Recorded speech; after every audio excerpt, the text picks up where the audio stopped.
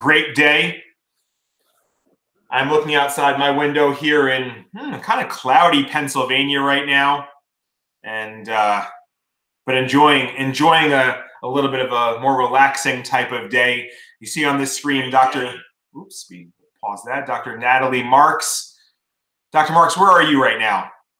I am downtown Chicago, and it is also cloudy and kind of yucky, but at least today I'm in a spring coat. So there is hope on the horizon that we are not going to sit in 3 feet of snow for the next 4 months. So we're happy about that. Yeah, I know we certainly not the snow that maybe you get, but I don't know. I was the last one on my block with a little snow on the driveway, and it finally melted the other day, and we're a little unseasonably warm today. Although I'm sporting my VETgirl sweatshirt, it's too comfy to take off these days. And as many of you all know, we love hearing from you. Where are you logging in from around the country and around the world? So if you can go ahead while we are giving everyone the opportunity to log in, type in where you are around the world. I know we usually have our friends from Portugal and Chicago and California, but we absolutely love seeing where you're typing in from around the country and around the world. So go ahead and do that. I see our numbers creeping up. But yeah, we're going to give everyone just a few moments to log in. I can tell you it's been a great Atlanta, Georgia. Welcome from Atlanta, Georgia. It's been a great week for us here so far. A lot of exciting stuff coming up from VETgirl. Let's see here. Things are coming in now. Baltimore, welcome, Melissa. M from Canada. Let's see here. Helen from Nashville. William from Texas. Diane and Rob from Ohio, Canada, South Carolina. Now they're coming in fast and furious. Yay. Rhode Island, Pennsylvania, South Carolina, Virginia, Michigan. Chile. Welcome from Chile. So this is what we love. I mean, we absolutely my smile can't get any bigger. You maybe see my molars at this point. United Kingdom. We love seeing people from around the world. It's just fun to interact with everyone. We have a super awesome talk, and I've had the privilege of a quick preview of Dr. Marks' presentation, and I'm super excited to be with you all today, and I'm going to be behind the scenes learning myself, so really excited. Again, we'll give everyone just another couple of minutes to roll in. We're just 1 minute past our normal start, but I want to make sure everyone has the opportunity to roll in. Let's see, Cleveland. Let's see. I don't know. I'm seeing Hawaii. That sounds pretty good. You have somebody originally from Japan, but watching from Washington. Pretty cool. Love it. I'll go visit Renee. Renee, are you hiring in Kona, Hawaii? Renee, making me jealous.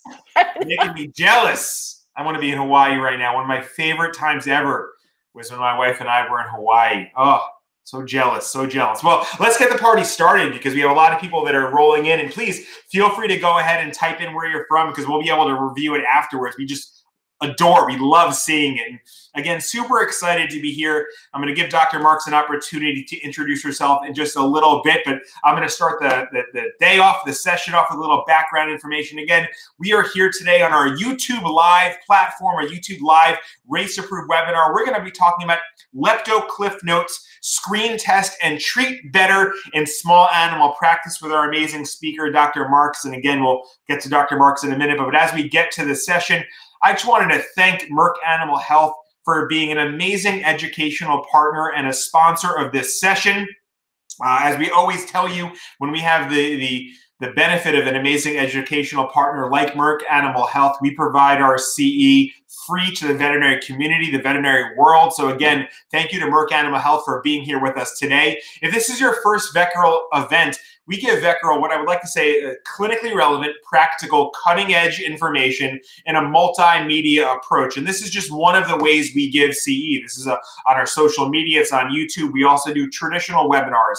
And our traditional webinars like today are small animal. We also do large animal, nutrition, practice management, technician, leadership, and more coming up. That's what I was saying. We have so many great things coming out on the VETgirl platform really soon. So really excited for you all to see that.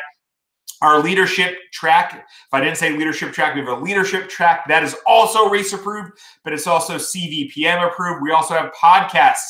Our podcasts are downloaded in over 180 different countries around the world. So a great way to listen, whether you're walking the dog, on the treadmill, in the car, commuting to work. Great way to listen and get some CE credit and educational content there. We also have a VETgirl forum, a message board, a discussion board. So if you want a case consult, if you want a little coffee talk and chat with somebody, if you want to commiserate after a tough day, check out our forum. Our discussion board is for our members, and we love to see you and interact with you there as well. And as I said, this is a social media event. We're on YouTube live broadcasting around the world, whether you're with us on YouTube, Facebook, LinkedIn, Pinterest, TikTok these days. I mean, anything. Just make sure you interact with us on social media. Now, super important, and we'll mention this throughout the session as well. Super important. Now, this is a race-approved event. So how are you going to get your race-approved CE certificate? As you see on the screen, there's a little QR code. So if I take my phone right here, right, and I put my camera, it's a camera, here's me, it's my camera, oh, there we go. All right, if I put my camera right up to the event itself, what you're going to see is it recognizes that it's a URL. You just click on that, and then up comes, up comes right here, the form that you will fill out, okay? You fill out that form, it'll get a note. I will get a note that you are here live. So I have a little URL in blue. If you don't have a smartphone, you can type that in, tinyurl.com/VG Lepto 3-25-21. You type that into your browser, fill it out, or again, use your smartphone and that QR code, which will appear on multiple slides. Fill out that registration form. I will keep that form open until 2 p.m. Eastern today. That's 30 minutes after the session ends. Then we'll send you a CE certificate later today. So again, please make sure if you want your race-approved CE certificate, fill out that form, that QR code, and we'll get it to you, again, by 2 p.m. Eastern today. We're starting at 1 to 1:30-ish. Give you an extra half an hour to fill out that form. This is on YouTube, so just so you know, in the bottom right-hand corner of your screen, I have a little arrow there that points to it. I'm going to solo it so it makes it even bigger for you right now. All right, so in the bottom corner, you see that little almost full square all the way on the right? If you click that, it will make it even bigger, your full screen, so it's not just part of your screen, so you get everything on there. All right, I'm done talking. I know you're not here to chat with me today. We want to hear from Dr. Marks. So I'm going to sort of get myself out of this window and mute myself. But Dr. Marks, here we go. Here's you. If you can give us a little introduction. Again, where are you practicing? What do you do? And then please take it away. I'm going to mute myself. The floor is yours. And thank you so much for being here with us today. Well, thanks, Garrett. And it's great to be back at VETgirl with everybody. I am a practicing veterinarian. I am a mom of 3. I'm also an educator and consultant, and I'm celebrating my inner nerd that I am an absolute lepto addict. So this is right up my alley. I love this infectious disease because we can make such a difference by doing some of these things and really protecting our patients and our families so much better than we are now. And this is all from lessons I have learned in the last 20 years of practice, as well as collaborating with a lot of experts in our field of infectious disease. So without further ado, because we have a lot to get through today, again, we want to thank everyone, of course, for being with us, and also to Merck Animal Health for such a wonderful sponsorship of providing this free CE. So lepto, it starts just like this. It's just a dog taking a sip of contaminated water, whether it's a stream or a lake or a pond or a puddle in an alley or poor draining backyard. It's just this. Something this simple. So that drink of water with contaminated bacteria ends up creating an infection that can spread throughout the body to a lot of different organs. Mostly we think of liver and kidney, but we're going to talk today about a few of the ones we aren't thinking about. And then we end up with this infected patient, and some of them in a life-threatening state. Next slide. So as we go through today, I want to make sure everybody understands why leptospirosis really does matter in small animal practice. If you didn't know this already, it is the most common zoonotic disease worldwide, and it's responsible for 60,000 human deaths annually. So with that being said, within the US, about 100 to 150 humans are infected with lepto. We don't know if that's underreported or even underdiagnosed, because human MDs, if you didn't know, only get 1 hour of zoonotic training in their whole schooling. So we are really the experts here. Next slide. So as we go through today, I want you to keep in mind that there have been quite a few lepto outbreaks as of late.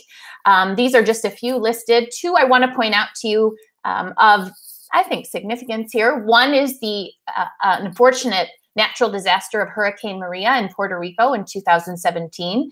There were 74 confirmed human cases of lepto. But if you watch any of the documentaries of people being on the ground behind the scenes, people think that is very underreported.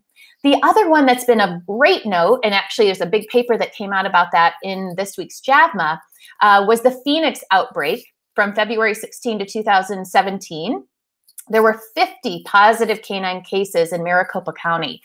This was startling for a lot of us because, as you can imagine, what we thought was a very wet, rainy weather, moist climate disease, this happened in the middle of an arid desert. So we'll get to why that happened in just a second. Next slide. When I was in school, I learned that leptospirosis was a rural hunting dog disease. And we know, if I can bust that myth right now, that is absolutely not true. Yes, they do get that. But this is a disease that's found in urban and suburban and rural areas. And I would argue that there's very few veterinarians out there that don't have a possible case of this at some point in their career. It is very underdiagnosed and underreported, and not every state requires that being reported. So we don't even have a really true picture of how many cases of lepto there are. And now we know that there are dogs that have what are considered subclinical, or some may call them carrier states, where they are harboring the bacteria and acting totally normal, but shedding this bacteria into the home and also into the community. Next slide. Leptospirosis, just remember, can't replicate outside of the body. That's great for us because even though it's a spirochete, look at, and you can see their little friend there, Borrelia, right? The causative agent of Lyme, very similar bacteria in structure. It can only replicate inside a reservoir host. And so that's good for us in hospitals because a lot of different disinfectants will easily kill this. It's good for us in homes in regards to us teaching clients the safe way to clean up accidents. But it's very important for us to understand the reservoir hosts that we have that are possible risk factors for the dogs that we take care of. Next slide. Just a terminology I want to make sure everybody understands. We talk about leptospirosis in regards to serovars. Serovar is sort of like a strain, and there are over 250 out there, 10 important to pets. You see them listed in red there. Serovars have epidemiologic importance. And what I mean by that is if you're having several dogs that are coming in from the same neighborhood are positive for lepto, it'd be very helpful to get serovar testing, so the MAT testing, to figure out if we can find the reservoir host. They also determine which organs are affected. As example, Grippotyphosa, which is the one I see most here, commonly found in rats and raccoons, loves the liver. And so if you're seeing cases where only alk-phos and ALT are elevated, again, that can direct you to some of the certain serovars. Next slide. The other thing to keep in mind if you're ever on Jeopardy, Ictero is the most common one infecting humans, predominantly from rats. Grippo, I mentioned, and Pomona are the ones most commonly infecting our canine patients. Also keep in mind that dogs are a reservoir host for one serovar of lepto, and that's Canicola. Next slide. So look at all these reservoirs. I haven't even listed or shown pictures of all of them. We think of rats, certainly in Chicago, but the urban wildlife I see, the raccoons and opossums and skunks and squirrels are out there. But there are also farm animal reservoirs, and those a lot of times we forget about, namely cows and pigs. And with those reservoirs, again, it's important to keep in mind that if people live in the city and then take their dogs out to a horse barn to ride on the weekends where there's pasture land, there's lots of different exposures there that sometimes we don't think about, but certainly our clients don't think about. Next slide, please. So leptospirosis, another thing I want to talk about in regards to these urban myths or legends is that this is not, again, this large breed hunting dog disease. This is a disease that does not discriminate. Now, I'm talking about dogs predominantly today, but for all the cat lovers out there, don't forget, it is rarely reported in cats. They've been outdoor cats with fever and jaundice. I wouldn't keep it #1 on your differential list, but certainly make sure to keep that kind of in the back of your mind in a zebra if you are ruling everything else out. But any age, any breed, any sex of dog here affected, The poster child for lepto right now, you're looking at her, the Yorkshire Terrier. Blew my mind when I heard this, because certainly I don't think of Yorkies as the kind of the commanding force chasing down rats in alleys in Chicago. My Yorkies I see typically have little dresses on and are sitting in a chewy baton bag, but they are terriers nonetheless. And if we think about it, many Yorkie clients and pet parents, at least in my experience, can sometimes be very hesitant about this vaccine, or are getting direction from breeders or other sources not to have lepto vaccine. We also need to keep in mind that lepto is not just a rainy climate. Remember, I mentioned the Phoenix, Arizona outbreak. That was from sprinkler activity. So all we really need is stagnant or slow-moving water to be a risk factor for carrying this bacteria. Next slide. Transmission, the urban rat. Up to 90% of urban rats shed this bacteria. There's a new study out that's looking at different cities and rats. So if you're seeing that and you're living in an urban environment right now, keep in mind, you look at a rat, lepto is probably there. Once our dogs ingest that contaminated water, again, they can have that infection from direct ingestion or contact with mucous membranes. Next. But we also have to keep in mind the indirect transmission. And I mean that mostly for all of you listening that are in hospitals. Contaminated bedding is a risk factor for us and our veterinary teams for potential zoonotic transmission. So we need to make sure we're keeping those hospital team members safe, especially those that don't have this opportunity to have CE. Please make sure you're using PPE at all times, and if possible, using closed urinary catheter collection systems so that we don't have these contaminated bedding exposures and putting them at risk. Next slide. Lepto loves kidney tubules. This is unfortunately a necropsy cross-section courtesy of Dr. Comfer of a canine that succumbed to lepto. Look at all that intracapsular hemorrhage. It's really awful. Patients with lepto, here's the thing, guys, it can be any of these scenarios. We can have the asymptomatic carrier walking around shedding the bacteria. We can have that textbook acute illness, or we can have the patient that responds and gets over lepto, but can potentially shed in the environment. So we have to keep all three scenarios in mind. Next slide. How do these dogs present? Well, again, that textbook acute dog 3 to 4 days after infection comes in febrile and vomiting and having diarrhea and changes in appetite, either hyporexic or fully anorexic, abdominal pain. They might also sort of do that walking on eggshells, muscle achy kind of pose that we think of with tick disease. That's called myalgia in people, sort of like after you got the flu vaccine. So if you see a dog acting like that, keep in mind lepto. But next slide. Don't forget these. The two I've highlighted here I think are most important. Conjunctivitis and uveitis is a good key for us to kind of take a flashlight into that body and look for lepto. We think of tick disease with uveitis, but remember, they're both spirochetes. So if you're screening for tick disease, screen for lepto. The other is PUPD. I cannot tell you how many times I have found a positive lepto case on a PUPD workup. I do 5 things: a low colony urine culture, a bile acids, an ACTH stim, abdominal ultrasound, and lepto PCR.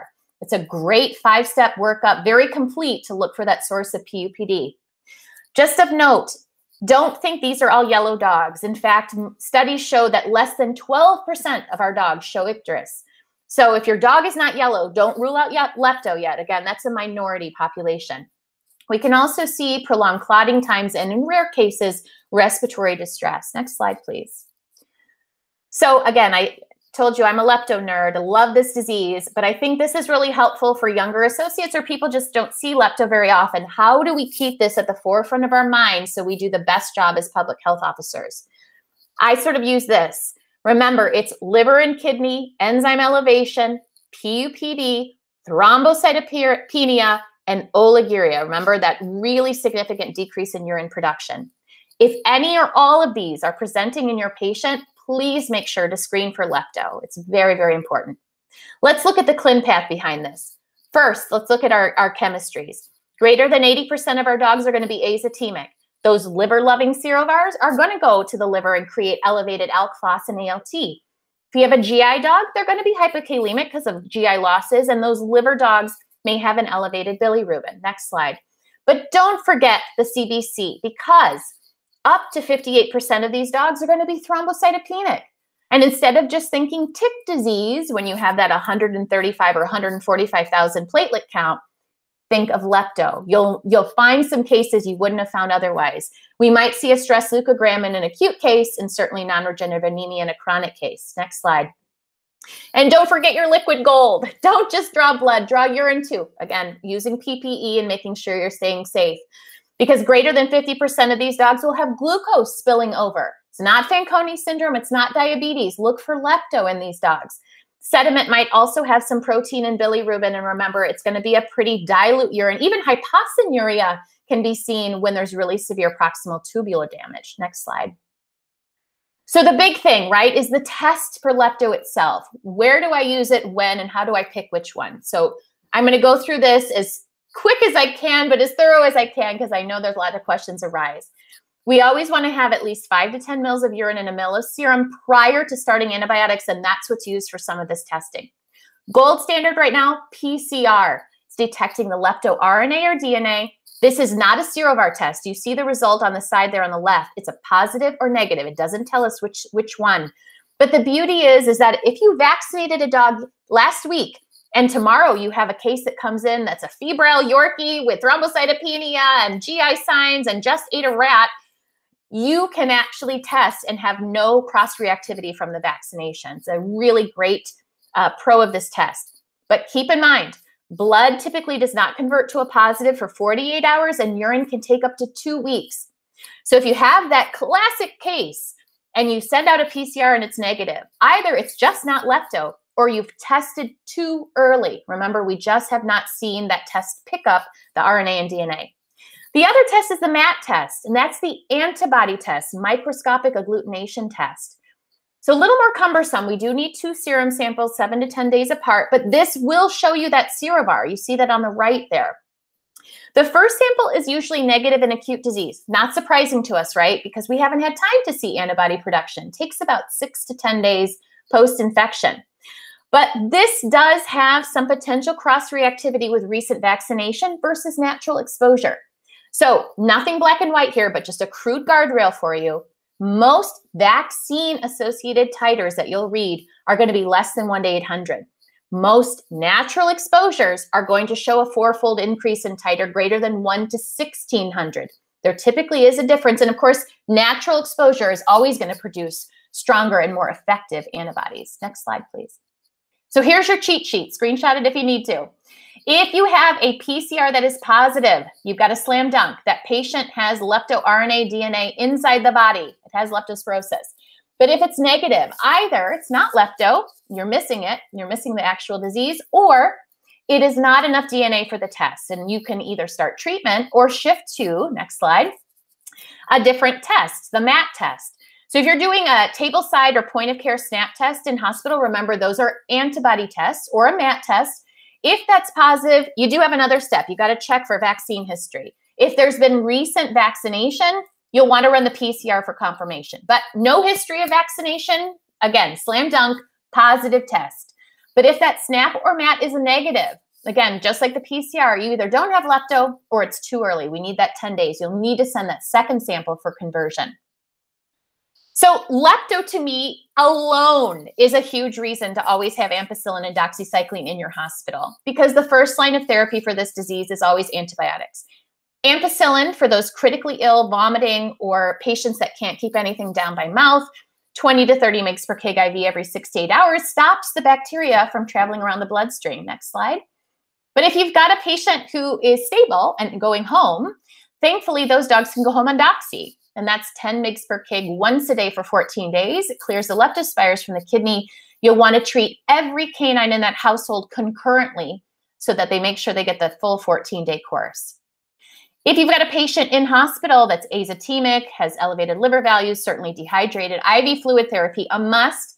LRS or Normar is your fluid of choice. Remember, look at that fluid rate, 2.5 to 4.5 times maintenance. You really want to make sure you have somebody monitoring that patient closely, making sure there's no fluid overloading and you're monitoring ins and outs, and that's not all going in and getting 10 mils of urine production. Warn those clients, azotemia and clinical signs need to resolve before they come off IVs, and that's on average 2 to 4 days. So this can be a long haul. A lot of these dogs have GI signs, so antiemetics are a must. Meropitan's my drug of choice, but any of these will certainly work and be effective. If you're using meropitant, 1 mg per kg sub-Q or IV once a day. Next slide. You'll also want to make sure to use H2 blockers. Remember, it's not just the GI dogs. Any renal patient has an acute renal injury or chronic renal disease, remember those toxins can advance to uremic state, which can cause severe gastric ulceration. Use your H2 blocker of choice, minus famotidine. Next slide, please. And if you've got a liver-loving serovar like Gripo that's affecting your patient, SAMI is very helpful in liver cell regeneration. And ursodeoxycholic acid at 10 mg per kg twice a day is a choleretic. It's essentially Drano for the gallbladder. Leptospires love to hide in the body. One of their hiding places is the gallbladder itself. So use that so we can clear the bacteria into the bloodstream and certainly treat effectively. So we need to do 3 things with Lepto. We need to protect our well patients, those dogs that might be coming into you for their annual exam tomorrow and are PUPD, but the owners are just not sure how to even describe that to you. Good history taking, making sure we're asking about water consumption and urine production for those carrier places, carrier states, any other dogs in the household, travel, and certainly vaccine history. Next slide. We also need to protect our clients. In one study, 10% of infected humans developed lepto from contact with their pets. And that was our fault, right?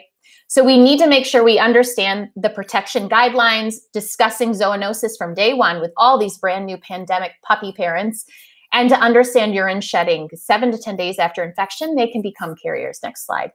And finally, protecting our hospital teams, right? I talked about that indirect transmission from contaminated bedding.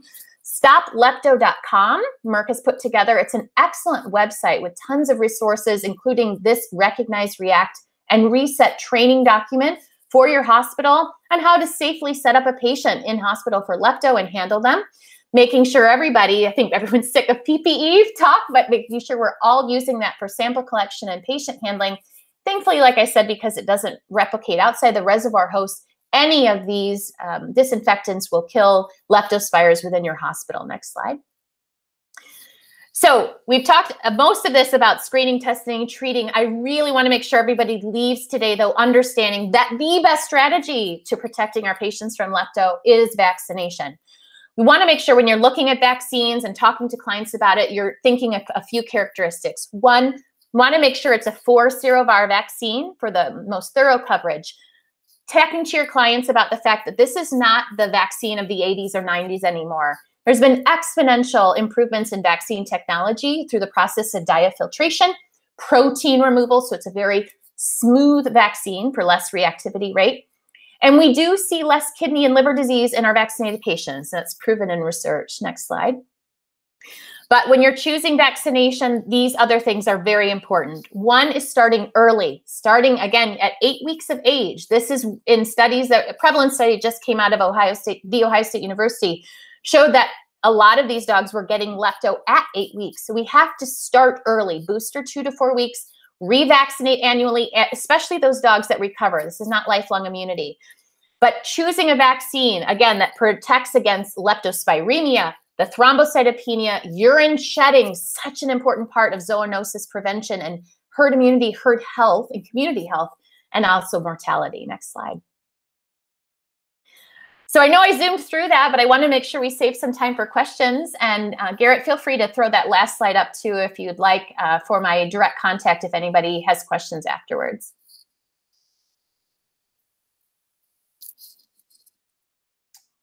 All right, let's see here. All right, I should be back. Hopefully everyone can see and hear me. That was awesome information. And yeah, Zoom, sure, but this is Lepto Cliff Notes, right? This is the bones of what we need when that patient comes in and for life-saving therapy. No, awesome information. Really appreciate all of those slides and all that important information. And I do want to get to a few questions. What I will do is I'm just going to quickly throw up one of the slides from the beginning of the presentation as a reminder. And I put this up several times as well. And I'm going to solo this for 1 second so you can all see it again.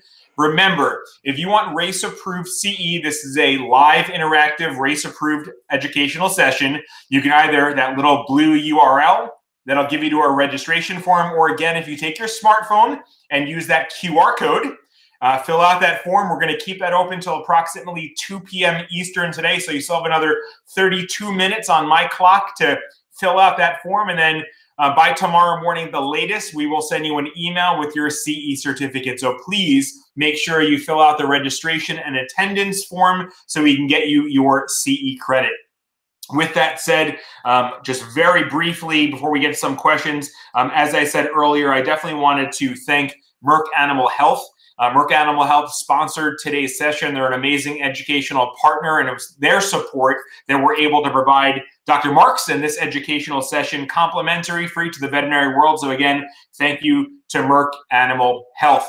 With that said, I would love to get through a few questions, and I knew this was going to come up because I loved when I love like rules of 3 or rules of 5. Like it's just great. Like it's like chicken noodle soup on a cold day, right? Like it's stuff you just love. Everyone loves hanging on to that. And so Brandy asks, what were those 5 things that you were talking about, and what do they relate to again? Was it just lepto, or is it a PUPD patient, or can you review that again for us? Yeah. So PUPD workup in general, I think it's great to just kind of keep these 5 always in the back of your mind. And some clients will be like, just do them all right now. And some might be like, I'll do 1 today and 1 in 2 months, but I'll get through them. Nonetheless, it's important to think about this because this is how I've caught some of my carrier lepto patients around Chicago. So 5-way workup. Urine culture, make sure it's a low colony count because we could be missing some of those low-grade pylos with just getting a regular urine culture. Second is bile acids, looking for liver dysfunction.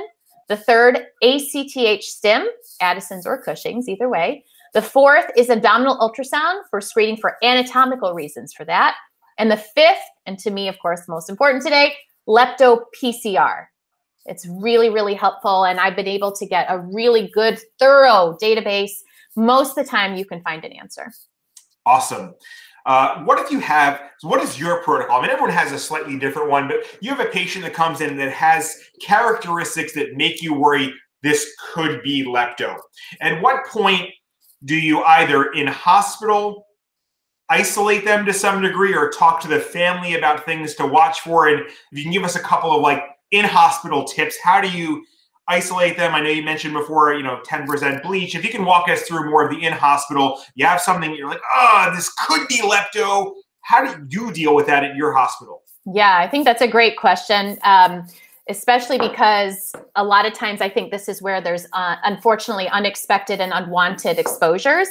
So if I have a patient that's coming in right now and let's say just had one that I feature all the time is Sparky. So a older dachshund that's yellow and febrile and has no vaccine history and really kind of, dehydrated and really needs to be in hospital. The first thing I do immediately is deem them a lepto suspect. So I'm going to tell everybody who's working in that hospital, for my immediate team who's working with the patient, and then we're going to document this is a lepto suspect. Just make some laminated cars in bright yellow and put it all over that patient, right? All over the cage, all over the notes, all over your whiteboard, whatever you're using. So people immediately know that equals PPE. We immediately get in PPE once we have any inkling of that. And then the next thing is that I'm going to, if possible, get that patient hospitalized with a catheter, both IV and also, again, ideally a closed urinary catheter collection system. We want to make sure we're keeping that patient monitored appropriately, but that we're keeping us safe. So if that's not possible in your hospital, then to me, the next best would be to put them into an isolation ward so that there's very few people going in and out. We use accelerated hydrogen peroxide all the time. So we use the Virox product. I listed up there, almost every one of our in-hospital disinfectants, even the older ones are great. But remember, bleach causes nose blindness in our patients. So if that's all you have access to, you really want to limit their exposure immediately after that. Don't clean a cage with diluted bleach and then put a dog right in there. The accelerated hydrogen peroxide are a great option. If I'm really worried about that patient clinically, then I draw all of my samples right away and I start treatment. I don't wait for the results. I mean, ampicillin is not going to do harm in knock on wood in most patients. And I'd rather get started and try to terminate that bacteremia as soon as possible and shift gears if my tests are negative. If I have a well patient though, let's say an older pug that comes in and the dad's just saying, yeah, by the way, he's peeing in the house and drinking a little bit more, but acting totally normal, Those are patients where I do the same. It's still a lepto suspect to me. Any PUPD patient coming into my hospital to me is a possible lepto. So we're getting in PPE for our sample collection. And then I'm also sending home prophylactically doxycycline in that patient. Now, granted, I'm in Chicago. We are a hotspot of lepto right now. I do have it on my radar because I see it a lot more. But I would really argue that many of you probably have lepto in your area and are just maybe either not looking for it, not testing for it, or both. So we know that the prevalence studies are really showing that this is a re-emerging disease. Excellent. And I'll take your 2 case examples right now because it'll lead into my next question. So you have the patient that is sick, is febrile, is icteric, and is going to be hospitalized. And you have that, I think you said pug that just peeing in the house. So what drugs, and now I know you mentioned ampicillin, doxycycline, we can bring in amoxicillin as the oral form of ampicillin. So let's take sick patient 1 that I think is the febrile icteric dachshund. What drug are you going to start on that dog? Oral versus intravenous, and what would be your dose? And let's take the pug who was just peeing in the house. What drug are you going to send that pug home on pending stuff after you collect your tests? I know you talked about the importance of getting your samples before we start treatment. So in both of those cases, if you can give me the sick dog drug and drug dose, and then the healthier dog, so to speak, drug and drug dose you would use following sample collection. Absolutely. So my sick dog drug of choice would be ampicillin, 20 to 30 mg per kg IV every 6 to 8 hours. Okay. And again, I would say if you have a very critically ill patient, these are not the ones to keep in your hospital if you are not a 24-hour facility, because the fluid therapy that you are running on these dogs overnight needs to be a 24-hour monitor because it's incredibly high. We need to be watching ins and outs. Many of these dogs actually become oliguric or anuric when they have severe advanced kidney disease. So this is something that if it's that critical, please either refer or have that patient in a critical facility. But ampicillin, again, if the dog is in hospital and starting to improve and can take things by mouth, then you can go to amoxicillin. If I have the well pug who's just hanging out on dad's lap, but PUPD, it's doxycycline, and we want to do 10 mg per kg once a day for 14 days. Excellent. Question came up, and I'm going to bring up a slide. Somebody asked to please repeat our Lepto acronym. My nerdy mnemonic. There it is. Our Lepto acronym. So we'll get that up there. So I put this up here too because so many of us, we have blinders, right? We've been practicing for a while. You kind of be like, yeah, it's kennel cough. I don't need to test. Or yeah, it's this. I don't need to test. But lepto can look like anything. You saw those atypical clinical signs like uveitis and PUPD. It's not the yellow hunting dog. So if you have liver or kidney elevated enzymes, that could be your pre-surge blood work on a 6-month-old puppy that's there for a spay, right? Don't ignore those. PUPD, thrombocytopenia, up to 58% of our cases. That could be an early clue for you. And then oliguria. Now, you don't see that as common, but it's just a focus, again, on these urination changes, whether it's too much or too little. Excellent. And there was a question, I think it was from Helen, but I don't want to misspeak, who asked about the starting time for the lepto vaccine. And I apologize if it wasn't Helen, and I'm trying to find it quickly again. No, maybe it was Molly. Should any lepto vaccine from any manufacturer be started at 8 weeks of age? I put up our vaccine from Novavax here, which we're talking about today and discussing. Molly, I would definitely recommend, there's not a blanket statement for every single vaccine manufacturer. Check with that manufacturer specifically because there are some variations between them, not only to be very clear in the starting time, but the benefits of those vaccines. The Novavax vaccine, as Dr. Marks was talking about, does things which some others do not.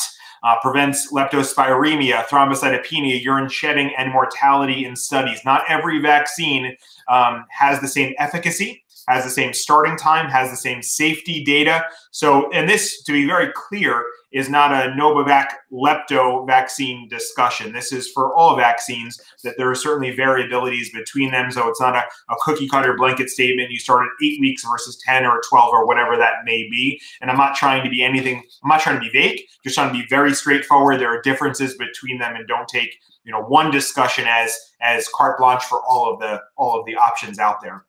Absolutely. If you have any other questions, we'll try to get to one or two more. I know everyone, I'm sure, has a busy day today in clinics and such. We want to respect your time, but also want to make sure we get to questions. And we got to really most of them. And again, I want to remind everyone to please make sure that, and I'll throw up that slide one more time just so everyone gets it. You please fill out our registration form so you can get, there it is, your QR code or registration form, and I will highlight that, solo that again so you can see it big and bright, hopefully, if it'll work.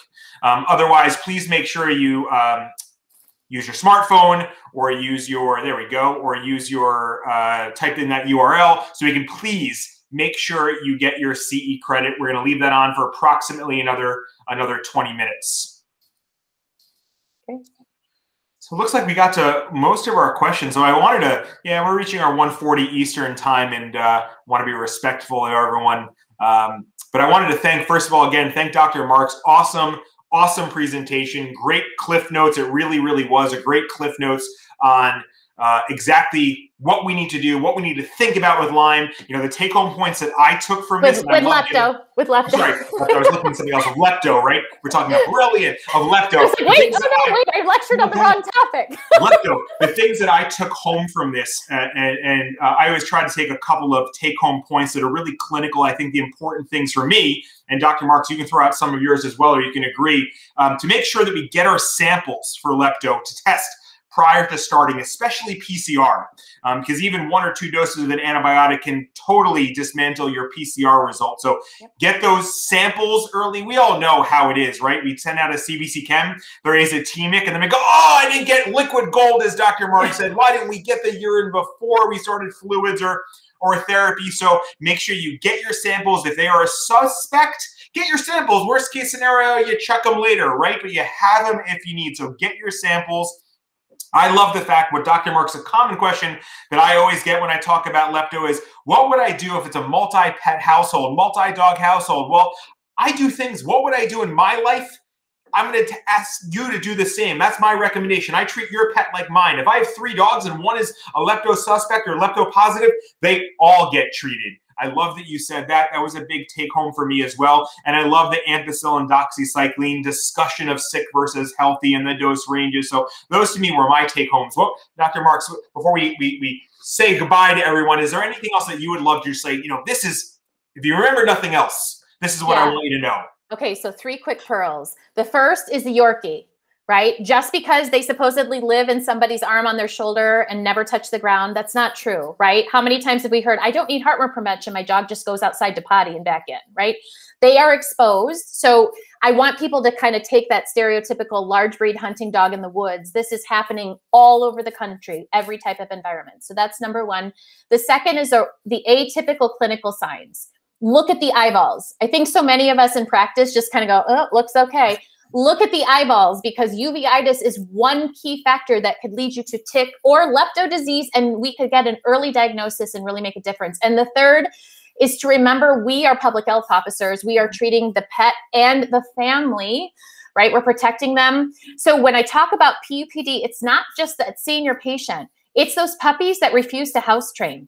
I've had several dogs come in where they just keep peeing in the house, and guess what? They've picked up lepto from the koi pond in their backyard. So keep in mind, we have to ask those history questions, and we're taking care of the family, especially now with pandemic, right?